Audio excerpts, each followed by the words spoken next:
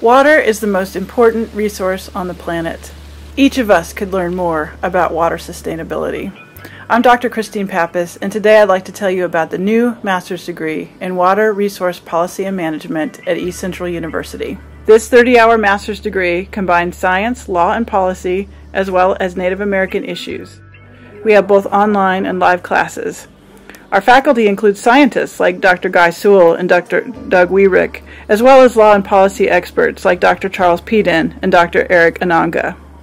We offer many special opportunities for our students. First, internships. Our students may intern at the Oka Institute, Kerr Environmental Research Lab in Ada, for private water testing companies, and even abroad. We're taking a group of students to Kenya in May of 2018. Second, research opportunities. Our students wrote and presented original research at several conferences this year. Third, field trips.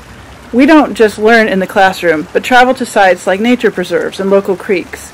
We visited the Chickasaw Cultural Center in Sulphur. We spent time at Kerr Lab. No special preparation is required to join the master's degree.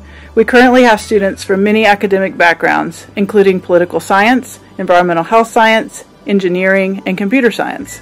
We want to train you to use strong critical thinking skills to develop an understanding of both environmental science and law. We want to train scientists and policy experts to find a common language to address water issues in Southeast Oklahoma, our state, our country, and our world. We would love for you to join us.